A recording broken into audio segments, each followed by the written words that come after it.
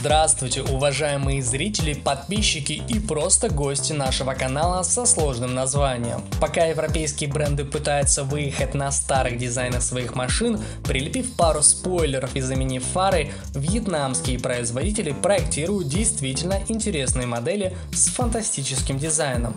И да, сегодня речь пойдет именно о вьетнамском электрокаре, а не китайском. Сегодня в нашем меню VinFast VF E34. Стильный, модный, молодежный. Попробуем разобраться, насколько данный агрегат хорош. Но прежде чем начать, предлагаю оценить большую коллекцию обзоров на нашем канале. Ссылку на самые популярные модели вы сейчас видите на экране. VinFast VF E34 имеет уникальный дизайн, причем одинаково интересный, какой стороной его ни поверни. Морда электрокара выполнена со светодиодной линией на нижней грани капота, причем по бокам ее образовались стильные поворотники, а фары расположены ниже, уже на бампере. Передний бампер массивный, на нижней части есть перфорированная область, имитирующая решетку радиатора, а по бокам от нее вставки, имитирующие воздухозаборники. Выпускаться этот вьетнамец будет в 8 цветах, но двухцветных вариантов не будет. Задняя часть, как у стандартного хэтчбека. Довольно массивная крышка багажника, затененные фары и стоп-сигналы. Габаритные огни расположились снизу. В аэродинамическом закрылке сверху также вмонтирован стоп-сигнал.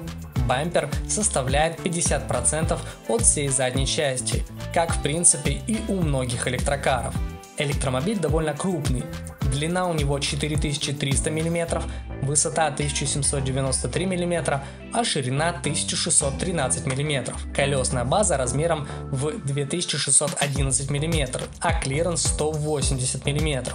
Но если дизайн здесь затейливый, то шасси довольно простенькое. Спереди Макферсоны, сзади балка, привод передний. Весь вьетнамец со всем комплектом составляет чуть больше 1400 килограмм. Ну а теперь пройдемся по самому интересному. С одной стороны, салон выглядит довольно минималистично, однако если присмотреться, все здесь на своих местах и идеально подогнано по размеру.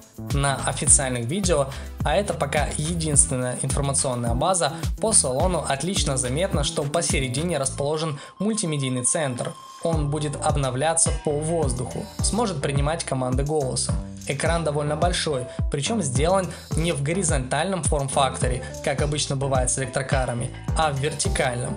Приборная панель цифровая, над ней базируется стильный мультимедийный руль с фирменным символом V. Точно известно, что в салоне есть аж 6 подушек безопасности.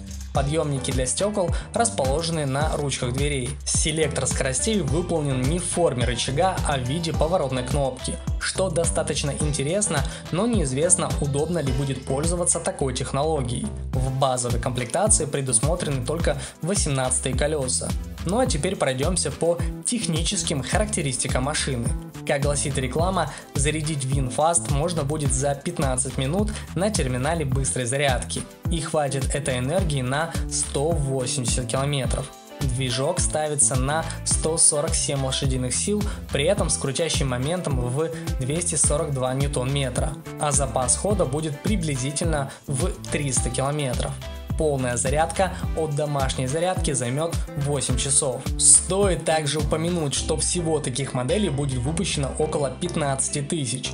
Потому тем, кто желает приобрести, стоит позаботиться о предзаказе. Производители объясняют такую малую партию нехваткой чипов, которые используются в электронике. В Китае дефицита нет, поэтому и партии большие. Но машина собрана на славу, дизайн впечатляет, что лишний раз доказывает, Вьетнам может конкурировать с Японией и Китаем практически на равном уровне.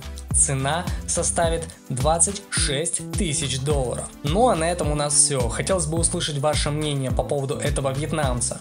Понравился ли он вам видом, приобрели бы вы его для себя и в какую сумму бы вы его оценили. Чтобы не пропустить ничего интересного, жмите палец вверх, подписывайтесь и кликайте на колокольчик. Ну а мы прощаемся с вами до новых обзоров. До встречи!